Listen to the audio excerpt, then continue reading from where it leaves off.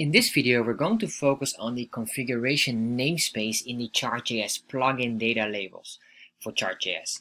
And this is really important because the namespace is essential to understand here in the data labels for your chart. So let's start and explore how we can do this, because there's basically 3 different levels of configuration.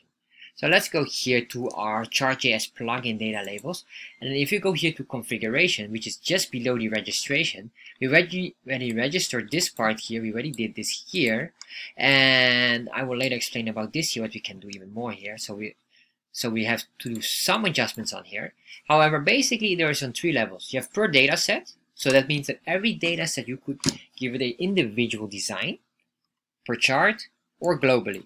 Most important one would probably be these 2 here, and if you want to be very creative, you can do with the data sets, which is quite common, or you do it per chart. You do just in the options plugin data labels. So let me explain here. If we're talking about per data set, what we're really referring to is in Chart.js this part here, because let's look at it. We have the my chart, then we have the data, and then we have the data sets, and then in here we could put in here, for example, a new data label, or data labels, and then in there we can do some adjustments.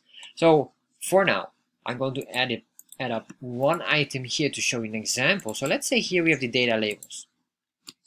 So what we do here, we say data labels, and then in the data labels we're going to put in, let's say, a color. Let's say we're going to indicate the color green. Make sure there's single quotations for the string color settings. We save this. And if we refresh here, now every data label has adjusted its color into green. What happened if you would have 2 data sets here? If we have 2 data sets, we need to copy this, and then let's add up here a new one. So we're going to add up a new data set in here. I'm going to add this up here, comma, paste, and then we can remove this. If we remove this, we can remove that comma here as well, doesn't matter so much, save that. But if we remove this, you see we have 2 data sets here. And the first data set has a data set or a data label which is color green, while the other one is color black, as you can see here. And this is on purpose, of course, because right now we didn't have any settings here. We can say here data labels, and then we can indicate here color. This could be, for example, red. Once we do that, we save this, refresh, and now you can see we have 2 different colors for every data set, a specific color for the data labels. So this data set has a red data label while the other one has a green one. Alright, so we have this. Another option as well is putting it here in the options. So if you're talking about options, we need to do some adjustments here, because when I started out with this, I was very confused, and now I figured out that this part here, the plugin here, basically here, this indicates to activate the plugin itself. So what we can do is we can remove this one or replace this. We cut away this, put it up here, just above the options, and this options was basically referring to this part here. So we can remove this options at all. And then we have the plugins, and then we have the chart data labels. And then what we can do here now is basically in the options, plugins, data labels. As you can see here, options, plugins, data labels. So we're going to add up here now the options with the plugins. We want it within the plugins.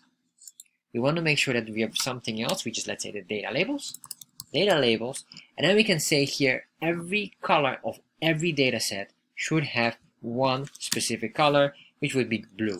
Let's say here labels, and then we say color blue, single quotation, blue.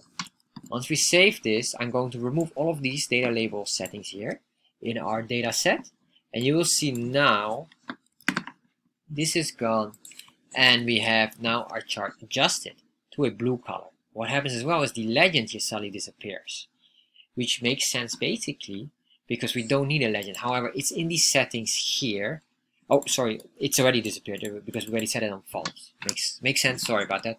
So, well, because there's nothing adjusted here, if I'm correct. So you can see here nothing adjusted. It was just only the data labels here has been adjusted in color.